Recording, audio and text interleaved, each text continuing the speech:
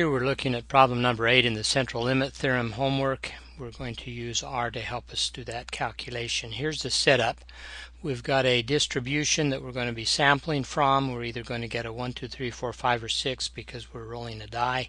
This is a discrete distribution. We can find the mean of that distribution. It's just going to be the average of 1, 2, 3, 4, 5, and 6.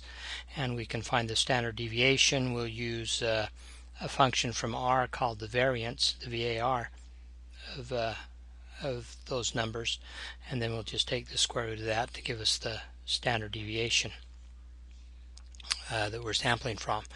We're going to look at samples of size 80. From the central limit theorem, they're going to be essentially normally distributed. The mean of this distribution, the mean of those averages, is going to be the same as the mean that was over here.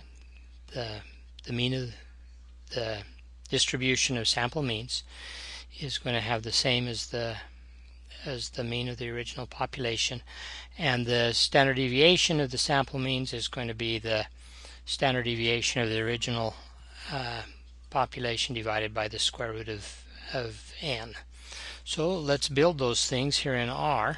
We'll do that in the following way. I'll build an object called X that's going to contain 1, 2, 3, 4, 5, and 6. So there we are, showing you what X is. We could look at the mean of X. We've already calculated that. It would be 3.5. We could look at the variance of X.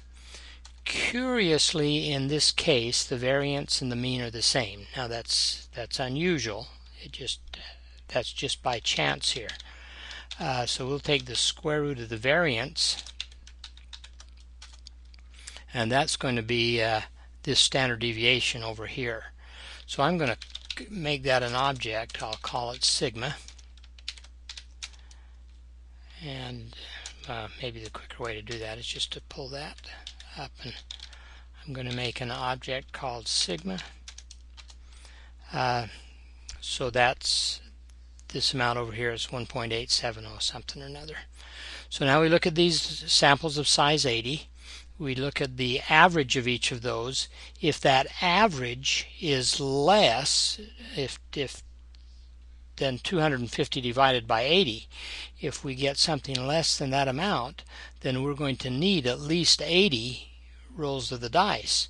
So the answer to this question is just to find this area back here, the probability of getting something less than 250 divided by 80 in this situation. So I just need to use the p-norm function, the p-norm of 250 divided by 80 in a distribution that has a mean of 3.5, which is the mean of whatever x is. I'll just ask R to recalculate that, and that has a